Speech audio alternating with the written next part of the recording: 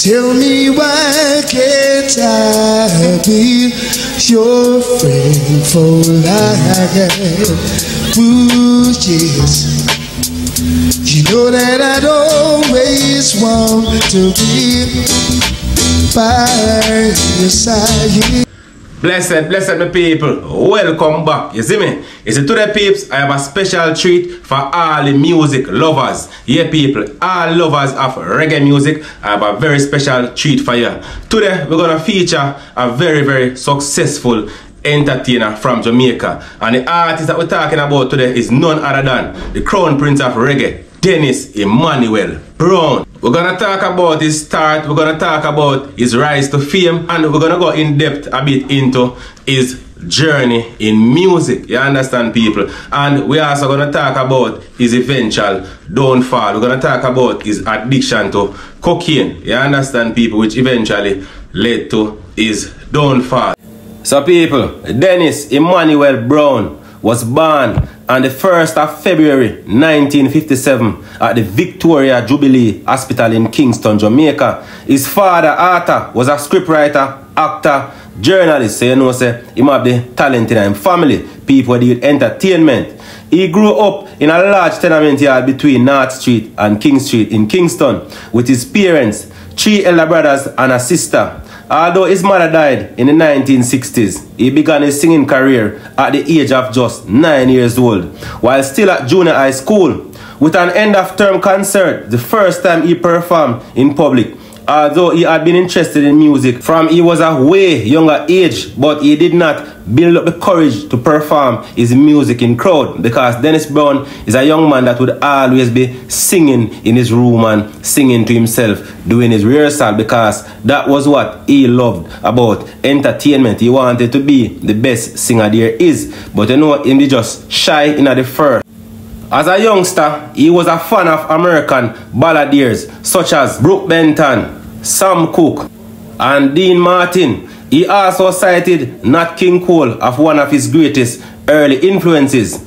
He regularly hung around JJ's recording studio on Orange Street in the Rocksteady era, and his relatives and neighbors would often throw Brown pennies to hear him sing in their yard. Brown's first professional appearance came at the age of 11 years old when he visited Tit for Tat, a local West Kingston nightclub where his brother Basil was performing a comedy routine. And this was where Brown made a guest appearance with the club's resident group, the Fabulous Falcons, a group that included Cynthia Richards, David Scotty Scott, and Noel Brown. On the strength of his performance, he was asked to join the group as a future vocalist. When the group performed at a JLP conference at National Arena, Brown sang 2 songs, Desmond Decker's Unity and Johnny Taylor's Ain't That Loving You. And after the audience showered the stage with money, Dennis Brown was able to buy his first suit with the proceeds. The band leader at that concert was Byron Lee, and Byron Lee also performed on the same bill.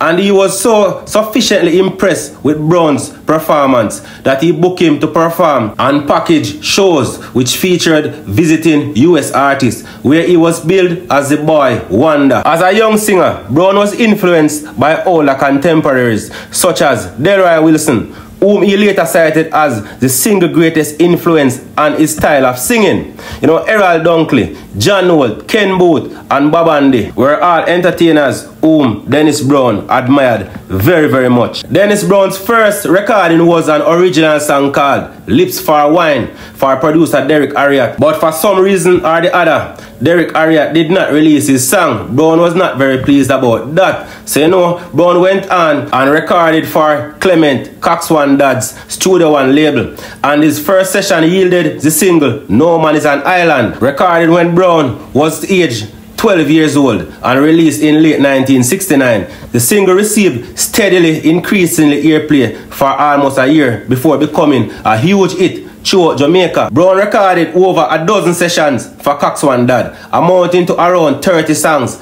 and also worked as a backing singer on sessions by other artists, including providing harmonies along with Horace Andy and Larry Marshall for Alton Ellis's Sunday Coming album. Brown was advised by fellow Studio One artist Alton Ellis to learn guitar, and that would help with his songwriting. And after some convincing, Coxswan Dad bought the guitar for Dennis Brown. And he was taught the basic principles of using the guitar by Alton Ellis. So all the Studio One recordings that Brown did were collected on 2 albums, No Man Is an Island and If I Follow My Heart, the title track penned by Alton Ellis. Although Brown had left Studio One before either was released, he went on to record for several producers, including Lloyd Daly, for whom he did 2 songs titled Baby Don't Do It and Things in Life, respectively. He also recorded for Prince Buster, One Day Soon and If They Had the World. And he also recorded for Phil Pratt, songs titled Black Magic Woman, Let Love In, and What About the Half. So after this run of recording, Brown returned to working with Derek Harriott, recording a string of popular singles, including Silhouette, Concentration, He Can't Spell, and Musical Heatwave, with the pick of these tracks collected on Super Reggae and Soul, its album in 1973. Brown also recorded for Vincent Randy Chin, Cheetah, Dennis Al Capone, I Was Lonely, and Herman Chin Lai, It's Too Late, and sang My Mother Used to Sing. And people, a very important point to note, during all of this time with all these hits and success, Brown was still in school. Yeah people, Brown was still a teenager. So now people, we're going to talk a bit about Brown's international success. So in 1972, Brown began an association that would result in his breakthrough as an internationally successful artist. He was asked by Joe Gibbs to record an album for him, and one of the tracks recorded as a result of the album was titled Money in My Pocket, and this song was a hit with UK reggae audiences and quickly became a favorite of his live performances. This original version of Money in My Pocket was in fact produced by Winston Niney Holness on behalf of Gibbs, with musical backing from Soul Syndicate. And in that same year, Brown performed as part of a Christmas morning showcase in Toronto, along with Delroy Wilson, Scotty, Errol Dunkley, and the Fabulous Flames, where he was billed as the boy wonder of Jamaica and was considered the star of the show in a local newspaper review. The song's popularity in the UK established with the release of a DJ version, As So We Stay, Money in a Hand, credited to Big Youth and Dennis Brown, which outsold the original single and topped the Jamaica single chart. Brown and Holness became close, even sharing a house in Pembroke Hall. Brown followed this with another collaboration with Holness, a song titled Westbound Train, which was the biggest Jamaican hit of summer 1973. And Brown's star status was confirmed when he was voted Jamaica's top male vocalist by a poll, Swing magazine, the same year. Brown followed this success with Cassandra and No More Will I Roam, and tracks such as Africa and Love Jah, displaying Brown's Rastafari beliefs. His song became staples on London's sound systems scene. And people, as with a lot of the artists from back in them days, like Garnet Silk, Bob Marley, the whole of them artists, even Jimmy Cliff, they overworked themselves. So in 1973, Brown was hospitalized due to fatigue caused by overwork. At the time, rumors spread that he only had one lung and had only a week to live, or had contracted tuberculosis. He was advised to take an extended break from performing and concentrated instead on his college studies. Dennis Brown made his return to music and toured the United Kingdom for the first time in late summer 1974 as part of a Jamaican showcase along with Cynthia Richards, Al Brown, Sharon Forrester, and the Maytals, after which he was invited to stay for further dates, where he was backed by the Timorans, staying in the UK for another 3 months. While in the UK, he recorded for the first time since his hospitalization, working with his producer, Sidney Crooks, and again backed by the Timorans. While Brown was in the UK, Gibbs released an album collecting recordings Brown made earlier in Jamaica, released as the Best of Dennis Brown. And Brown's first single to get a proper UK release was issued on the Sindra label, song titled No More Will I Roam. Dennis Brown returned to Jamaica for Christmas, but 6 weeks later, he was back in the UK, now with Wholeness as his business manager, to negotiate a record deal with Trojan Records. The first Brown album to be released as a result being just Dennis, although the pair would be left out of pocket after Trojan's collapse and subsequent buyout by Saga Records. And they returned to Jamaica, Brown and Wholeness resumed recording in earnest, with tracks for now new album including So Long Rastafari, Boasting and Open the Gate. During 1975, Brown has also recorded one-off sessions for Sonia Pattinger, a song titled If You Leave Me, and Bunny Lee, a song titled So Much Pain, a duet with Johnny Clark, and the first recordings began to appear on Brown's new DEB music label. So in the wake of the Trojan collapse, Brown and Wholeness arranged a deal with local independent label owners Castro Brown, who ran Morpheus Records, and Larry Lawrence of Ethnic Fight to distribute their releases in the UK. Brown saw the UK as the most important market to target and performed for 5 consecutive nights at the Georgian Club in Croydon to raise funds to start his new DEB music label, that is Dennis Emmanuel Brown Music Label, with Castro Brown. In early 1976, Castro secured a deal with Radio London disc jockey Charlie Gillett for Morpheus and hence DEB output to be issued through the Letters Oval Records, which had a distribution deal with Virgin Records. But after a dispute over Castro's separate supply of these records to the London record shops, the deal was eventually scrapped and the early DEB releases suffered from a lack of promotion.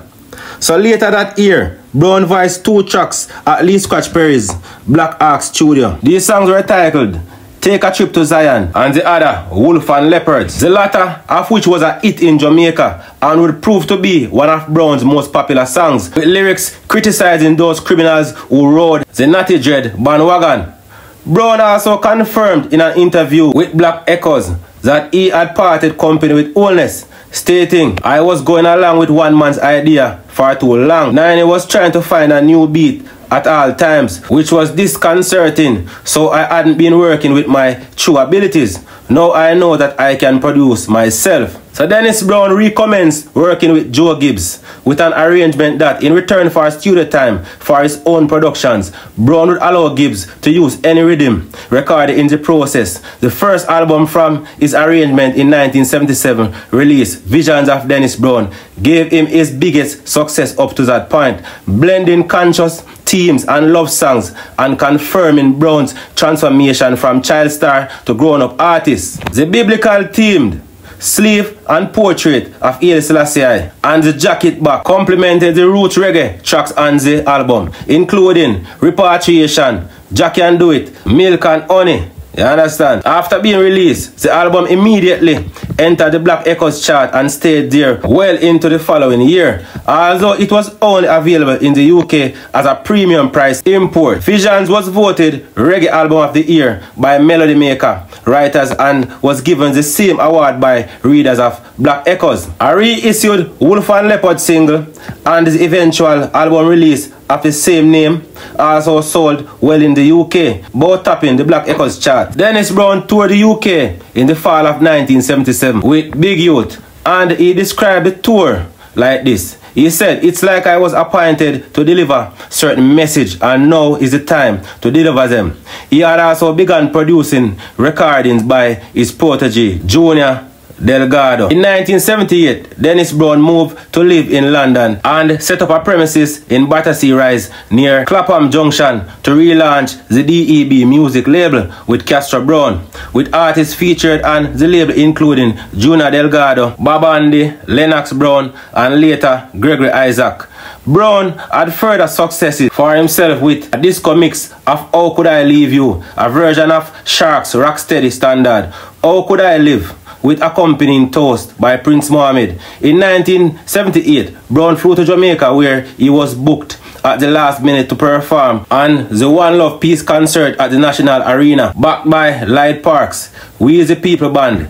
Vision of Dennis Brown was given a wider distribution via a deal between Lightning Records and WEA, resulting in the album topping the UK Reggae Album chart in September 1978, and it remained at the top of the charts for just under 5 months. August 1978, Brown returned to the UK, bringing Junior Delgado with him, and DEB Music released a series of singles, although they sold moderately compared to the label's earlier success. But in the same month, Brown's breakthrough single was the first released. Initially released as a disco mix featuring a new version of Money in My Pocket and the DJ version, Cool Runnings by Prince Mohammed, which became unavailable for a time after quickly selling out its first pressing. This single gave Brown his first UK top 40 hit and reaching number 14 in the following year and becoming one of the biggest international hits in Jamaica's history. After crossing over first into soul clubs and then rock clubs, this success led to Brown featuring on the cover of NME in February 1979. Brown's next 2 albums were released on the DEB, So Long Rastafari and Joseph Coat of Many Colors, although the label was closed down in 1979, after which Brown again started to work with Jamaica's top producers and singing more hit music, as well as he continued self-productions with singles such as The Little Village and Do I Worry in 1981. So with continuing commercial success, Brown signed an international deal with A&M Records in 1981 and now based permanently in the UK. His first album released for the label was Gibbs produced Foul Play, which while not wholly a success included the roots track The Existence of Jah and The World is Troubled. This was followed in 1982 by Love Has Found Its Way, a Gibbs Brown Willie Lindo Productions that blended lovers with a more pop sound, and again was not a great success and was his final album with the label. While Dennis Brown's association with A&M had taken him in a more commercial pop direction, Kingston music scene had shifted towards the new dancehall era, and Brown enthusiastically adapted to the new sound, recording for some of the genre's major producers, including Prince Jammy and Gussie Clark. In the early 1980s, he also started a new label, Evans Special, dedicated to his wife. In 1984, he collaborated with Gregory Isaac on the album Two Bad Superstars Meet, and the hit single Let Off Something, which was a hit for both artists, was recorded with Sly and Robbie and Jammy, which was followed by a second album featuring the two stars, Judge Not, in 1985. Brown released a huge amount of work through the 80s, including the 1986 Jammy-produced album The Exit, but his biggest success of the decade came in 1989 with the Gussie Clark-produced duet with Isaac, Big All Around, and the album Unchallenged.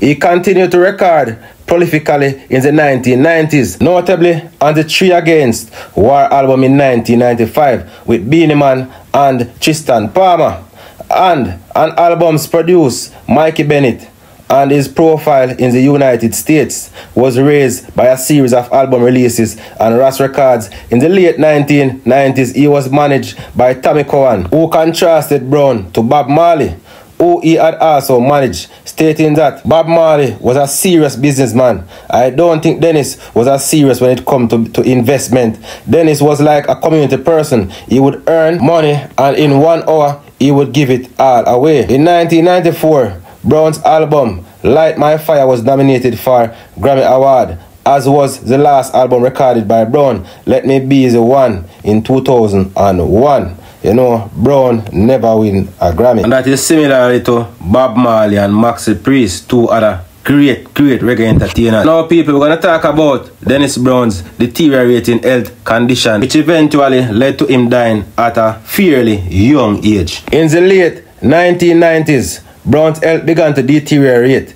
He had developed respiratory issues, probably escalated by a long-standing problem with drug addiction that he had. Yes, people, Dennis Brown was addicted to cocaine, as also he was addicted to smoking cigarettes and him smoke weed. All these issues led to him being taken ill in May 1999 after completing a tour in Brazil with other reggae singers, where he was diagnosed with pneumonia after returning to Kingston, Jamaica on the evening of the 30th of June 1999. He was rushed to Kingston University Hospital after suffering cardiac arrest. And for those persons who might not know what is meant by cardiac arrest simply means heart attack. Brown died 1 day after being in the hospital. An autopsy was done on his body, and the official cause of his death was from a collapsed lung. Dennis Brown was given a state funeral on July the 17th, 1999 in Kingston. You know, back then Prime Minister PJ Patterson, as also the opposition leader Edward Seaga, was in attendance at the funeral, and they both gave speeches. The Crown Prince of Reggae, after such a successful career, had passed away. You understand, people? He was buried at the National Heroes Park in Kingston. People, just a thought, you know what I mean? You see, it is a very challenging situation to know that you are in a job where you can never be recognized as the top person, you understand? And when you look at Dennis Brown's role in reggae music, you know what I mean? Dennis Brown did a lot for reggae music, a very talented entertainer from a very young age. Dennis Brown are going good. And to know that he could never be seen as a king of reggae music, that must have had some form of effect on Dennis Brown mentally. You get me, as a people, knowing that maybe you put in a little bit more work than Bob Marley, you get me, and to know that you will never be able to be the king of reggae. That is a sad situation. That could have been one of the reasons why Dennis Brown turned to drugs. And listen, people, no kingdom at all in the world not only have one king alone. You understand? You can have a reigning king. You know what I mean? You can have past king. So you can have kings of reggae. And I think that Dennis Brown, and there are a lot more artists out there who can also be seen as kings of reggae music. You understand, people? So Dennis Brown, in my opinion, is a king of reggae music because him go out in the world and him fight for reggae music. You understand, people? But anyways, peeps, that was my take on the whole situation. You can like, you can share, subscribe. Until next time, peace. We're working on the bass. Dennis Brown! Dennis Brown! Dennis Brown! He wears the crown! Reggae royal to Dennis Brown inside to get a splash. Breakdown! Dennis Brown! Watch it, hold on. Tell me why can't I be your friend for life? Ooh, yes. You know that I'd always want to be by your side. Ooh, yes. Say, give me joy and happiness, and I feel good all over. Joy and happiness, let us be like crimson and clover. All I ever wanted to do, just to be here with you. Ooh, yes. When all the riches and luxuries now we do. Ooh, yes. I'm saying that this is no disrespect, because I'm falling in love with you. Yeah, there's no disrespect. What's come over you? Why can't I be your friend for life? Ooh, yes. You know that I'd always want to be by your side. Ooh, yes. By your side. Well, by your side. Whoa, well, yeah. He wears the crown. Inside of getting was there a peace everywhere, stretching forth his right hand. Oh, it's like a family reunion. I saw Zion. Welcome, God himself. Jah was Rastafari. Yeah, man, one love to all. Let Jah be praised while I pray for my blessings to rise. Oh, oh.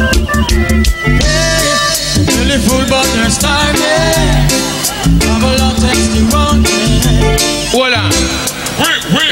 see my gun no more. Hold on, Mike. I'm going to buy 45.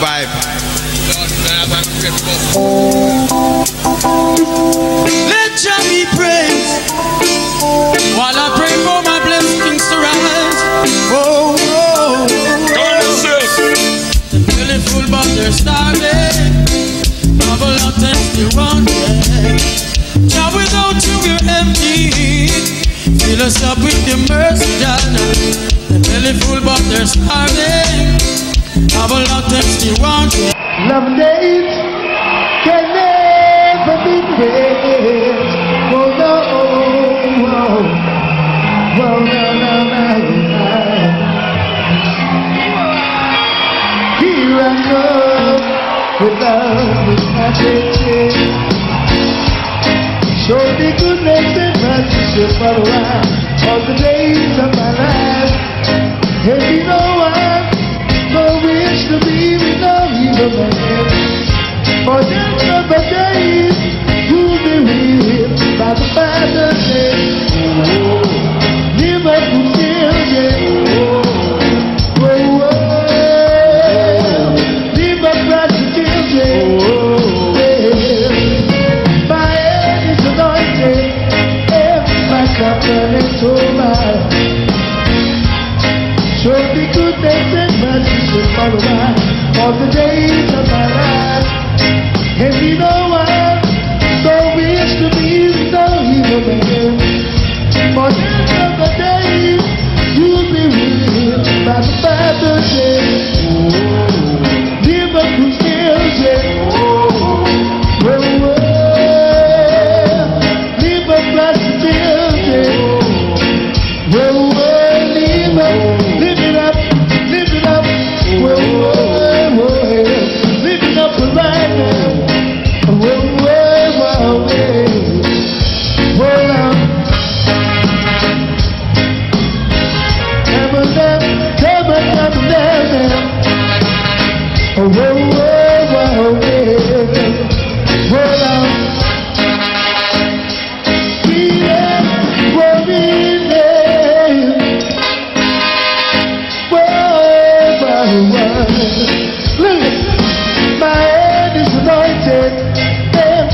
Cup running over. Surely goodness and mercy shall follow all the days of my life. And you know I no wish to be with no evil man. For them other days you'll be with by the Father's hand. Give up who still lives. Leave us right still live.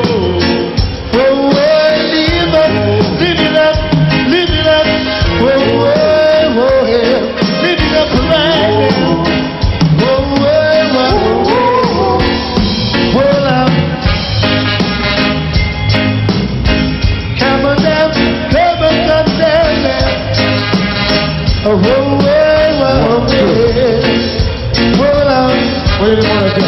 What do you want to do?